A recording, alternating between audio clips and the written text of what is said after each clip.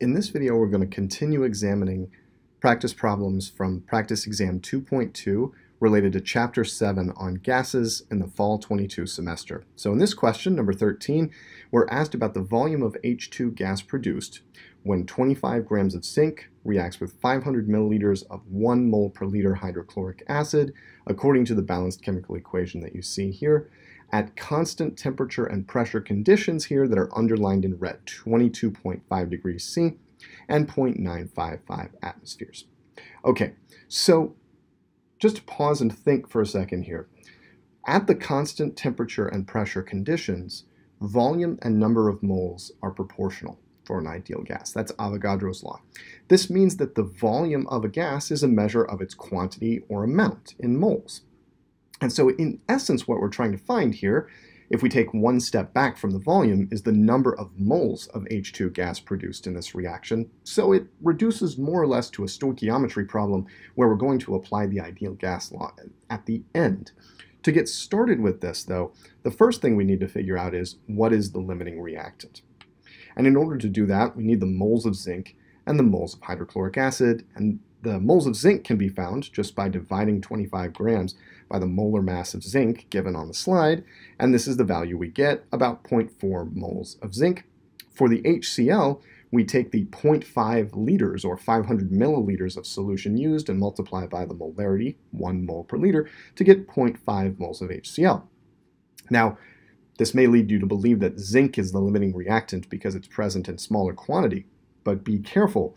2 moles of HCl are used up for every 1 mole of H2 produced. So in fact, we can make less H2 from the HCl than we can from the zinc. The limiting reactant here is hydrochloric acid. And if need be, pause the video now and verify that for yourself using molar ratios and figuring out how much H2 we can make from these given quantities of zinc and hydrochloric acid, HCl. All right. We've got HCl as our limiting reactant. That means we're going to proceed with this number of moles of HCl to figure out the moles of H2 that will be formed in this reaction. And we're using the molar ratio between H2 and HCl here, 1 H2 produced for every 2 HCl's consumed. This leads us to the conclusion that 0.250 moles of H2 will be produced in this reaction. And all that's left now is to figure out what volume that corresponds to under the conditions underlined in red, 22.5 degrees Celsius and 0.955 atmospheres. So what we're going to do is take the ideal gas law, PV equals nRT, and rearrange to solve for volume. And in doing that, we arrive at this equation here, and we can go ahead and plug everything on in. We're using 0.08206 liter atmospheres per Kelvin mole to ensure that things divide out nicely. Atmospheres divide out with atmospheres, moles with moles, and Kelvin with Kelvin, and we arrive at a final volume of 6.35 liters at the end of this. So in essence, a gas stoichiometry problem where we're applying stoichiometry, things we're already familiar with, and using the ideal gas law to go from moles to another quantity of interest for gases, volume. In this problem, we're asked about 2 samples of gas, a sample of krypton at 345 Kelvin, representing that in red, and a sample of Br2 gas at some unknown temperature, and we're trying to find that temperature. And the temperature we're targeting here is the temperature at which the bromine gas, the Br2 molecules, have the same root mean square speed as the root mean square speed of the gas particles in the krypton sample at 345 Kelvin.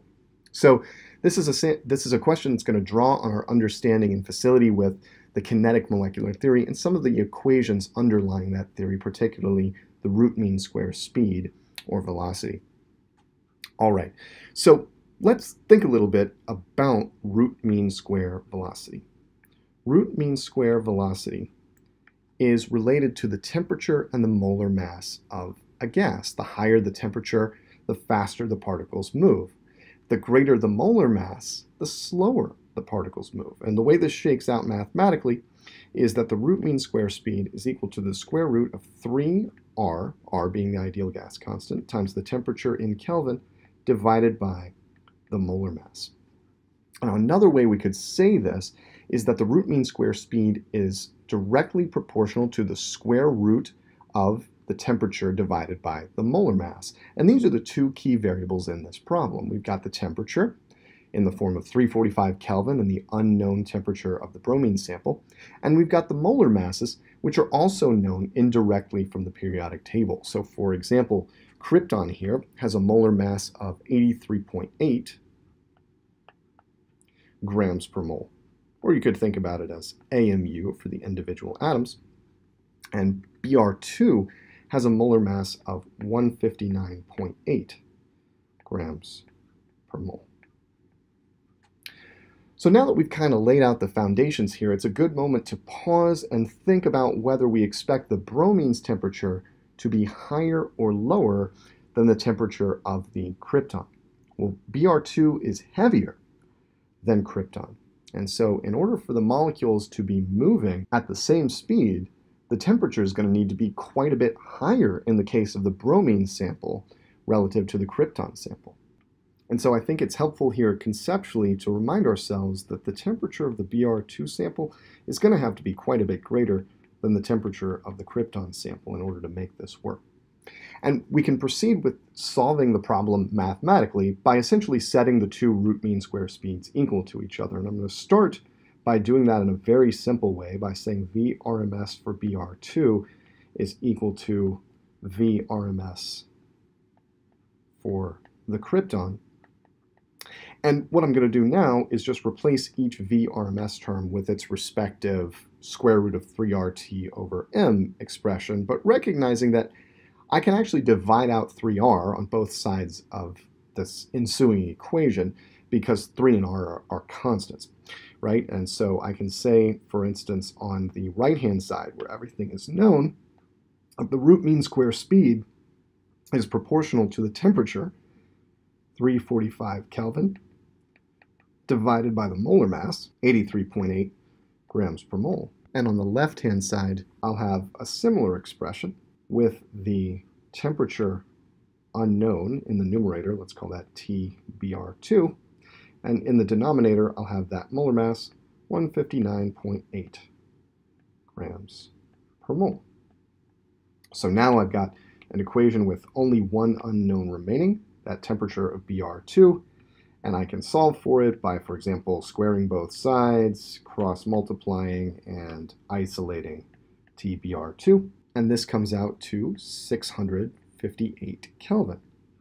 And this jives with the intuition that we had earlier that the temperature of the bromine is going to have to be quite a bit greater than the temperature of the krypton because bromine gas, Br2 gas, is quite a bit heavier than krypton gas. And notice as well that this ended up being a pretty simple proportionality problem, since with the square roots gone, we see that the ratio of temperature to molar mass is the same in both gases when they have the same root mean square speed. This problem is all about effusion, and we're asked to select which statements are true. In all statements, assume that the moles of gas and pressures are equal. So if we're ever comparing two gases, we're going to assume that the moles of gas and their pressures are equal. These two variables potentially affecting effusion, we want to sort of take them off the table. All right, so let's go through each statement one by one and decide whether it's true or false. Okay, it takes O2 longer to effuse to the same extent as He at the same temperature. Now, we could look up molar masses to verify this, or just think about it intuitively. O2 is quite a bit heavier than helium. What does that mean for effusion? Well, effusion is generally slower for heavier gases at the same temperature, because the heavier gas is moving more slowly, right? Smaller root mean square speed, for example. And so this is absolutely true. It takes O2 longer to effuse than helium when both gases are at the same temperature. Second statement, neon at 325 Kelvin fuses faster than neon at 275 Kelvin. Well, this, again, is absolutely true because neon at 325 Kelvin has a greater root mean square speed, gas particles are moving faster, and will thus effuse more rapidly. At the same temperature, F2 effuses faster than neon.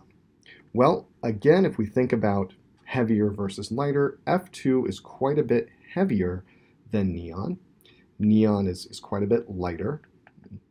Note that here. Neon gas is quite a bit lighter, than F2 gas. And so quite the opposite is true. Neon will effuse faster than F2. So this statement is false. It's backwards. What about F2 versus krypton? Well, these molar masses you can get from the periodic table. I'll just go ahead and tell you F2 is about 38 grams per mole, and krypton is way up at 84 grams per mole. And so F2 is absolutely going to effuse faster than the much heavier krypton. Let's go ahead and note that krypton is quite a bit heavier than F2 and will effuse more slowly as a result. And then the last item here asks about helium and F2. Now, helium is quite a bit lighter than F2, and so it will effuse more rapidly and take less time to effuse than F2. So this statement is in fact false. It takes He quite a bit less time to effuse to the same extent as F2. So the big message here is all about the dependence of effusion rate and the time required for effusion on temperature and molar mass for a gas when the moles and pressure of the gas are held constant.